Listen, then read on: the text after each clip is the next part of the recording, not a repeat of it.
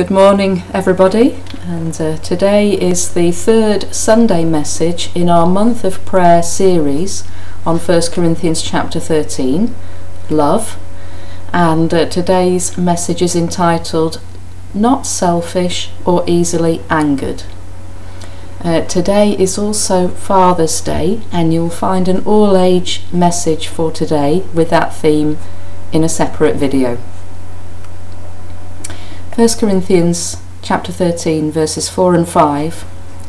Love does not insist on its own way. It is not irritable. The Bible doesn't hide the fact that even among the apostles, selfish attitudes and power struggles existed. James and John, for example, thinking just about themselves, asked Jesus to give them the highest places of honour in his kingdom. Grant us to sit one at your right hand and one at your left in your glory. James and John were card-carrying members of the Self-Seekers Club, and their request immediately sparked conflict among the other disciples, as selfish ambition, rather than ambition for God, always does. Mark records that when the other 10 heard it, they began to be indignant at James and John. They were indignant because they too were self-seeking and wanted positions of power and glory for themselves. This incident shows how little they understood the Lord's ways and how much they had yet to learn about loving and serving one another as family. James and John want to sit on thrones in power and glory, writes John Stott. Jesus knows that he must hang on a cross in weakness and shame. It is the opposite. Love is not selfish.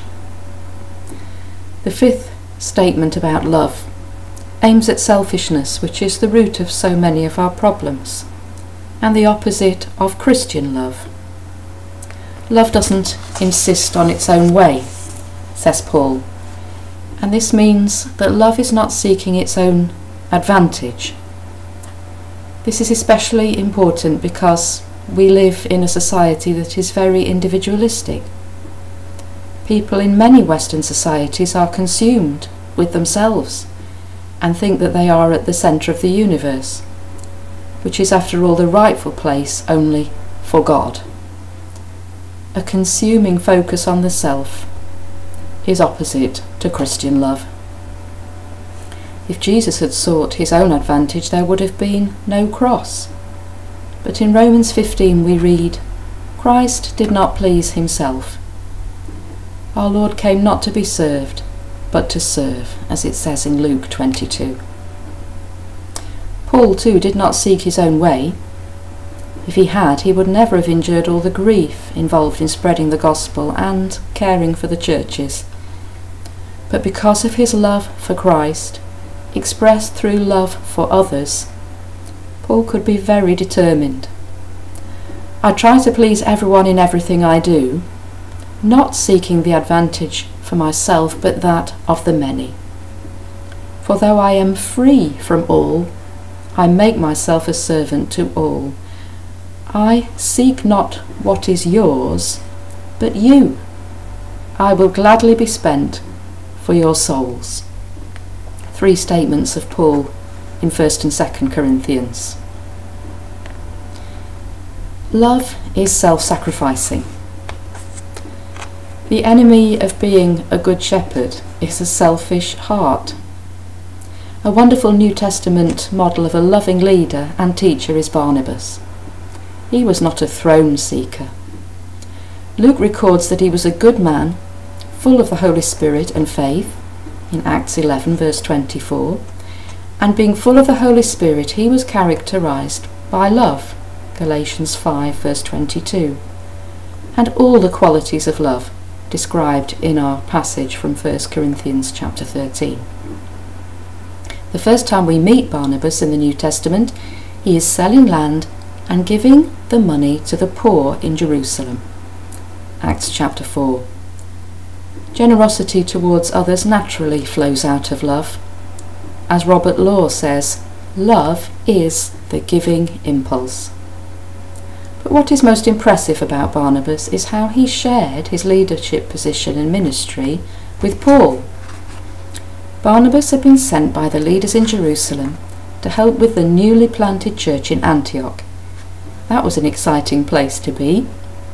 God was doing some new things among the Gentiles, and Barnabas was at the centre of the action.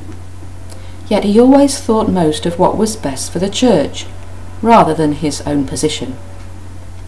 Believing that the church also needed Paul's extraordinary gifts, Barnabas travelled at great personal sacrifice to the city of Tarsus to find Paul and invite him to come to Antioch to teach. This meant Barnabas would be sharing his teaching and leadership role with Paul, who in fact was far more gifted. Barnabas pushed Paul forwards, and later Paul did become the more prominent of the two. As one preacher has said, Barnabas did not hang on to the ministry. He didn't have to do all the ministering or look for the glory. He was not a throne seeker. He was a lifter of people, not a limiter of people. His love was the giving variety, not the getting variety. Barnabas was a truly loving Christian, not jealous, not bragging about his own status or spirituality. He gave himself up for the benefit of others. No wonder he was nicknamed the Son of Encouragement. He exemplified the motto, "Great things can happen when we don't care who gets the credit." Great things happened in the church in Antioch through Barnabas and Paul, and continue to happen in churches today through unselfish teachers and leaders. Love is not easily provoked. A quality of love is that it is not easily provoked to an emotional state of anger. It is not irritable. This is a very practical virtue for us, and especially perhaps for leaders who have to deal with all kinds of different people and difficult situations. There's always fuel around in churches to provoke leaders to anger, irritability, offence, bitterness, and resentment. That's why one of the biblical qualifications for an elder is not to be quick-tempered.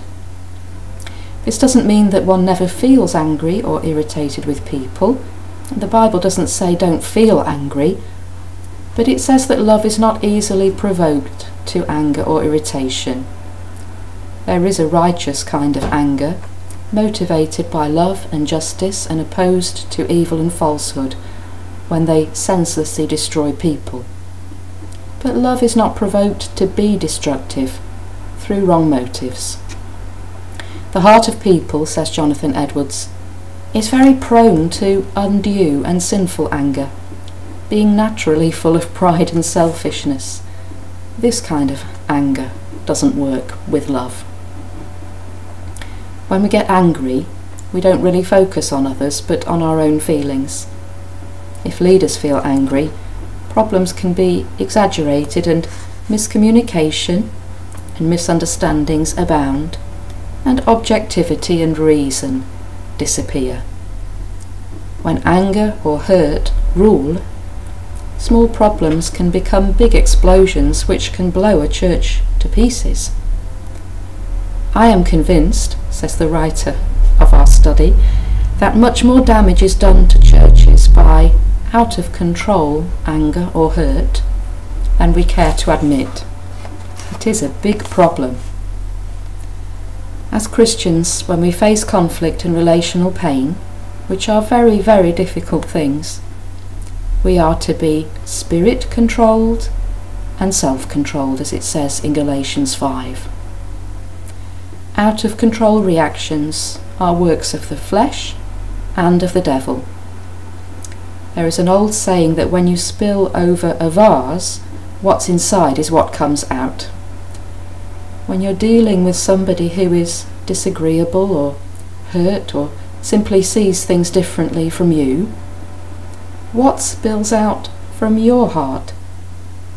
we have to take these matters seriously before the Lord and guard ourselves from our tendency to self-justification. The scriptures say, "Let everybody be slow to anger, for human anger does not produce the righteousness of God." That's in James chapter 1, verses 19 to 20. May the Lord bless this reading to us. Shall we pray? Lord, these are difficult matters for us, and they challenge us to look seriously into our own hearts. Help us, Lord, when we think about ourselves, not to point the finger at others and say they are to blame for these things, but to listen carefully to the voice of your Spirit, which is determined, though gentle, to point out to us our own weaknesses and failings. Every one of us has more progress to make in these areas. Help us to focus during the week ahead on our own hearts and to listen carefully to what you're saying to us as individuals and as a church. Let us not be selfish, Lord, and let us not be easily provoked, but to see all things through your Spirit's wisdom, and to see one another in the light of the cross. We pray in Jesus' name. Amen.